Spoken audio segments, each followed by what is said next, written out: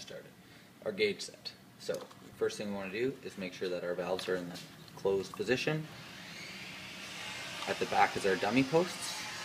We're going to unscrew only our blue hose.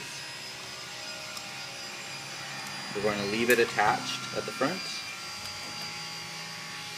We're going to then attach this 45-degree end onto our large suction pipe, nice and cold.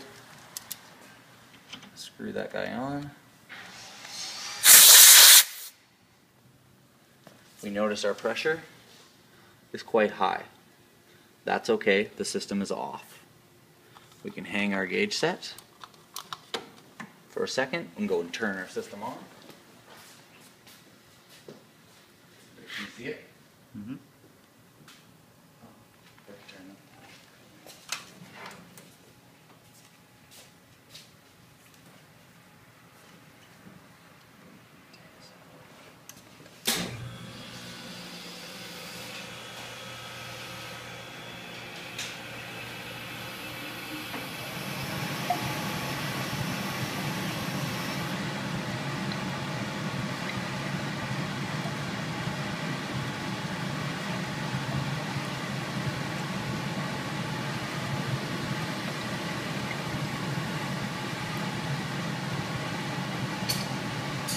I'm going to pick the gauge setter.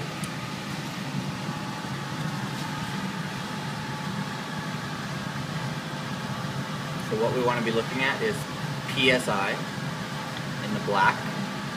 I'm going to follow it all the way around to where the needle is. And on this meter, each increment is 5 PSI. So we're at 105, 110.